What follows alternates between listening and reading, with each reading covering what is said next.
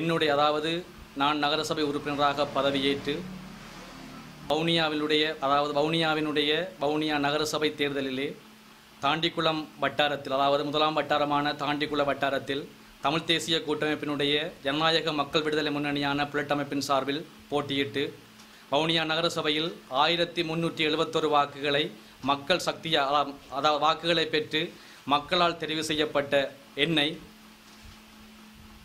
நேற்றைய தினம் இரவு 10:30 மணியளவில் வவுனியாவிலிருந்து இயங்குகின்ற அதாவது 2 இணையங்களான www.tnnlk.com.lk மற்றும் www.kilnochinet.lk ஆகிய 2 ஊடகங்கள் அதாவது இணைய ஊடகங்களினூடாக நகரசபை உறுப்பினர் ஊடகவியலாளர் மீது தாக்குதல் முயற்சி என்கின்ற தலைப்பில் அதாவது நகரசபை உறுப்பினர் காண்டீபன் என்கின்ற என்னுடைய பெயரை பயன்படுத்தி என்னுடைய சுயமரியாதையை களங்கம் அதாவது என்னுடைய பெயரையும் எனது கட்சியினுடைய பெயரையும் பயன்படுத்தி என்னுடைய கட்சியினுடையதும் என்னுடையதுமான சுயமரியாதையை என்னுடைய நட்பெயருக்கு களங்கத்தை ஏற்படுத்துகின்ற ஒரு வித்தியாசமான புனையப்பட்ட செய்தியினை அங்கு பதிவேற்றியிருக்கிறார்கள். இது தொடர்பாக அவருடைய செய்தி பிரசுரமாகி ஒரு மணித்தியாலத்தின் பின்னர் உடனடியாக என்னுடைய ஆதரவாளர்கள் சகிதம் வவுனியா போலீஸ் நிலையத்தில் என்னுடைய நட்பெயருக்கும் எனது கட்சியினுடைய நட்பெயருக்கும் களங்கம் என்கின்ற தலைப்பில் எனது குற்றப்பத்திரிகை நான் வழக்கொன்றை போலீஸ் முறைப்பாடு ஒன்றினை மேற்கொண்டிருக்கின்றேன். இதற்கு முதல் நடந்த சம்பவத்தை ஊடகவியலாளருக்கு தெளிவுபடுத்த வேண்டிய ஒருவனாக நான் இவ்விடத்தில் இருக்கிறேன். என்னுடைய 5-6 வருடங்களாக எனது இளைஞர் பருவத்திலே நான் சாதிப்பதற்கு துணை நின்ற என் அன்பிற்கும் மதிப்பிற்கும் உரிய ஊடகவியலாளர்களை நான் என்றும் மதிப்பவன் என்பதனை என்னுடன் பழகுகின்ற எனது எமது வவுனியா மாவட்டத்தின் ஊடகவியலாளர்கள் நன்கு புரிவார்கள். நாங்கள் கடந்த 21/4/2018 அன்று ஒரு இணைய ஊடகத்தில் எமது வவுனியா மாவட்டத்தில் உள்ள ஒரு வணக்க ஸ்தலமான வைரோபுளியங்குளத்தில் அமைந்துள்ள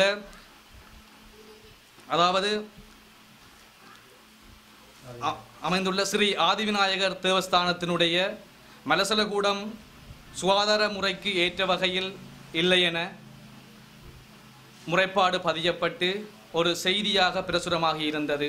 உண்மையிலேயே அங்கு நாங்கள் அந்த ஆலய நிர்வாக சபையின் வேண்டுகோளுக்கு இணங்க 22/4/2018 8 மணியளவில் கௌரவ வடமாகாண சபை உறுப்பினர் சத்தியலிங்கம் ஐயா மற்றும் தமிழ் தேசிய கூட்டமைப்பினுடைய நகரசபை உறுப்பினர்களான சந்திரவலசிங்கம் மோகன் மற்றும் சுமந்திரன் அண்ணா மற்றும் லக்ஷனா ஆகியோருடன் நாங்கள் அங்கு நேரடியாக சென்று அந்த விடயங்களை ஆராய்ந்த போது உண்மையிலேயே ஒரு மலசலகூடத்தினுடைய குழி எவ்வாறு அமைய வேண்டும் என்பது பொதுவான நிபந்தனையாக இருந்தாலும் உண்மையிலேயே அந்த குழி கொங்கிரீட்டிடப்பட்டு மலக்கழிவிலிருந்து ஈகோலை பாக்டீரியா நீருக்கு செல்லாத வகையில் வெளியேற்றக்கூடிய வகையில் அந்த மலசல குழி அமைக்கப்பட்டு அவர்களுடைய அவர்களுடைய எல்லையினுள் அந்த குழி அமைக்கப்பட்டிருக்கிறது.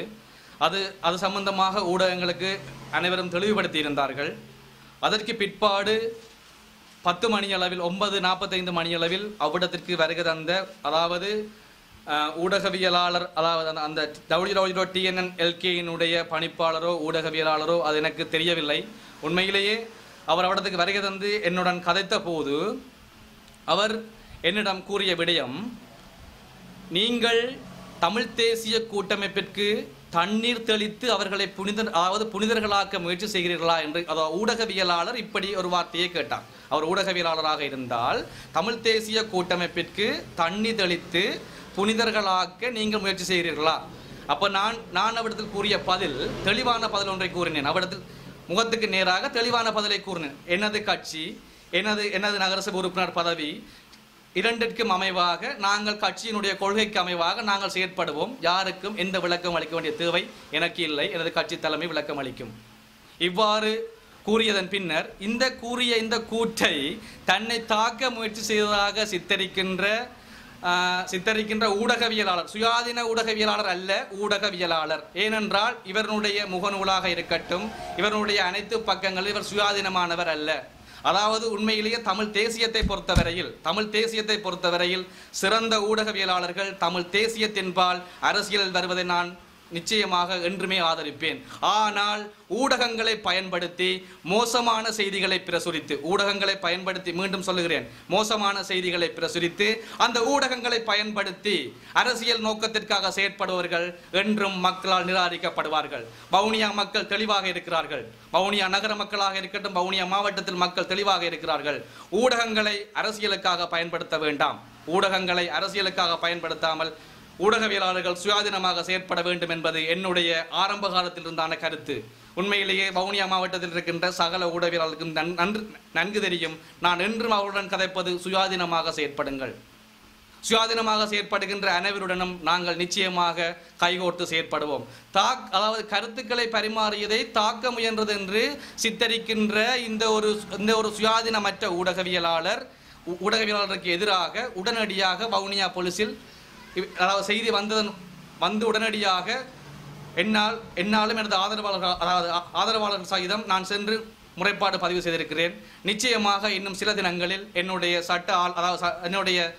சட்டத்திறனிகள் மூலமாக என்னுடைய என்னுடைய சுயமரியாதைக்கும் என்னுடைய நட்பெயருக்கும் களங்கம் ஏற்படுத்திய இந்த இரண்டு ஊடக நிறுவனங்களுடைய பணிப்பாளருக்கு எதிராக நஷ்ட ஈடு கோரி மான நஷ்ட வழக்கு தொடர்வேன் என்பதனை உறுதியாக கூற விரும்புகிறேன்.